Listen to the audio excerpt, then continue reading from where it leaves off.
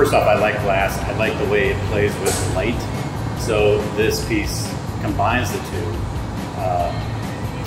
You know, the process of glass blowing and with the end result of the vessels, I get to arrange them in the cabinet, and then with the lighting scheme, you know, I can change the brightness of the color. I mean, at a dinner, you know, 9 times out of 10 there's wine, water, there's some drink of some kind that is usually in a bottle vessel, and it's central to any gathering anywhere.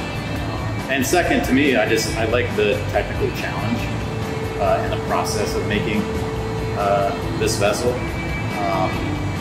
know, it's decorative and functional at the same time.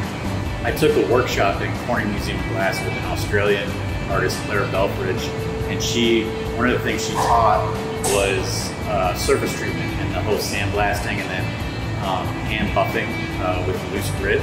And I was just in love with that, the finish that it gave the piece. And so I did that to a few bottles, and it just leaves this really satiny, velvety texture on the surface. And so I did that to a few, and then I began to play with some lighting schemes.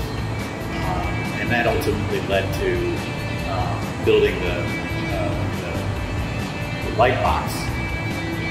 For Cleveland, there's a strong glass scene.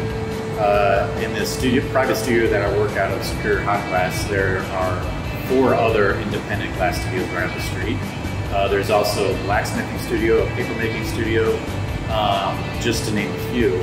And it just speaks to the diversity of the art scene here.